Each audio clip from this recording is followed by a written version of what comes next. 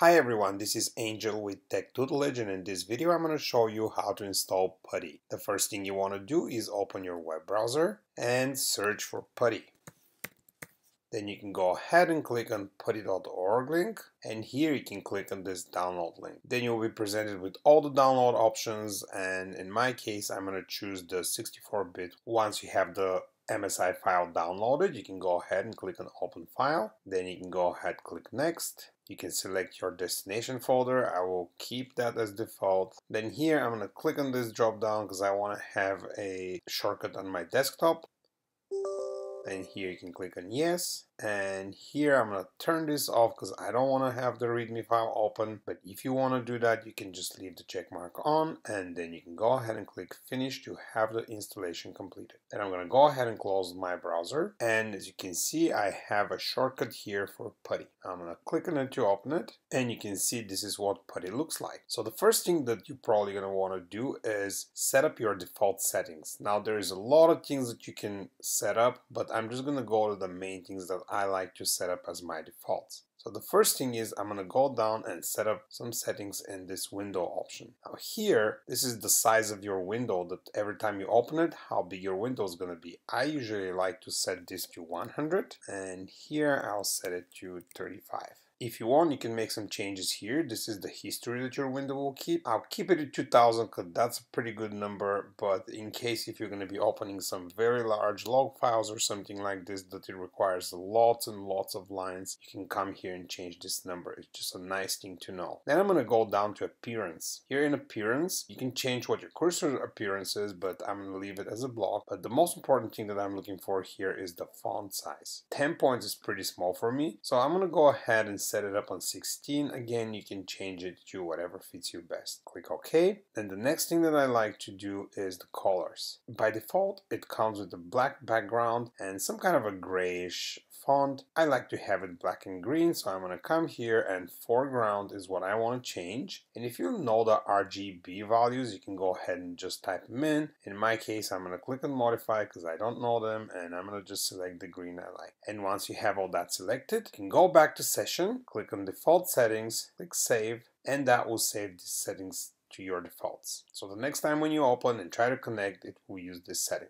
So now the next thing I'm going to do, I'm going to go ahead and save another session with my server's IP. That way I don't have to type it every time. So I'm going to come here, enter the IP for my server. And here I'm going to give a name to that session. So that's my Red Hat server. So I'll call it RHEL, and I'm going to click save. Now that I have it here, every time I open PuTTY, I can just double click on it and connect. Let's give it a try. There you go. The first time you connect your new server, you'll be prompted to accept the fingerprint of that server. I'm going to go ahead and click accept. And now I can go ahead and log in as my root user. And there you go. I'm on my server using PuTTY, and now I can do all the fun stuff that one can do on a server. Now that you saw how to use PuTTY to connect your remote server by using username and password, I want to show you how to use PuTTY to connect your remote server by using a key pair. I don't have a key pair here, but I'm going to show you how to create one with a tool that comes with a PuTTY installation. So if you come here and click on start, you're going to see that tool called PuTTYgen got installed. Let's go ahead and open that. With a PuTTYgen creator, we can create a private and public key pair. So you can go ahead and click generate, and then start moving your mouse to generate some randomness, and that will create your keys. Once you have your public private key pair created, you can go ahead and save your private key. It's going to ask you if you're sure you want to do it without a passphrase. In my case, I don't care about passphrase since this is just demonstration, but if you want, you can enter passphrase here. I'm going to click yes, and then I'm going to save that on my desktop so it's easy to access, and I will call it PuTTY private key. And I'll go ahead and save it. Now that I have this saved, here's where you get your public key. So if you read here, it says public key for pasting into openSSH authorized keys file. So this is what I need to put on my server in order to be able to connect. So you can grab it from here, and I'm gonna go ahead and put it up to my server. So I'm gonna go to my .ssh directory. And I need to put this in authorized keys file, which I don't have at this point, so I'm going to have to create one. and I like to use VI when I work with keys. And the next thing you want to do here is change the permissions on that file, and you want to make it so it's 600. So I'm going to do chmod 600 to my authorized keys file. There you go. So now that we have this done, I'm going to go ahead and start a new session with my PuTTY. And to do that, you can just click up here on this bar and say new session, and that will open PuTTY. And here now I can load my Red Hat settings, and I can add my private key here. So we can click down on SSH, then on auth, and then in browse, you can go ahead and add the key from my desktop. I'm going to click on open. And because I want this key to always be there, I'm going to go scroll up here, session, and make sure I click on the save button. That way, next time I open it, my connection will remember where my key is located. Then I'm going to go ahead and click open. And now if I type my root user, it will connect to the server without asking for a password.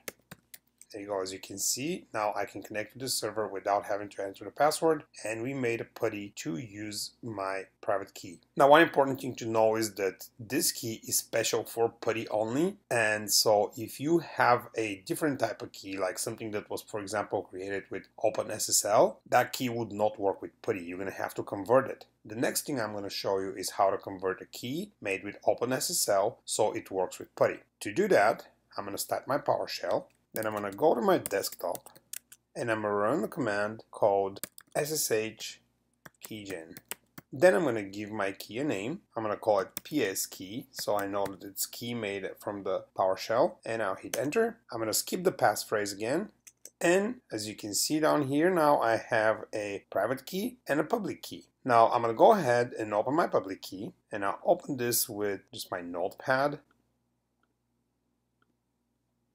And I'm going to get the content of it. And always when you get the content of the keys, make sure you don't miss anything. Then I'm going to go back to the server. I'm going to open my authorized keys file again. And I'm going to add this key.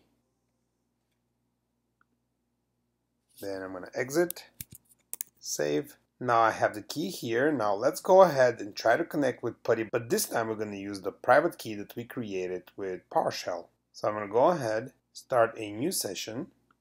I'm going to go load my Red Hat session, but now I'm going to go here and change my authorized key. And as you can see, the new key is not showing here, and that's because it's not PPK key. Anyway, I'm going to just open all files and I'll try to connect to it just to show to you that it's not going to work. I'm going to go ahead, select the key, I'm going to click open. If I try to connect and I say root, it's going to ask me for the password, and here's going to tell me unable to use key file. Alright, so what we're going to do is we're going to use again that tool here that is called PuTTYgen. Right, so I'm going to open it, and you can click here on conversions, and then you can click on import key, and then you can select that key, and once you have the key imported, you can go ahead and save it as a PuTTY format key, and we can give it a name.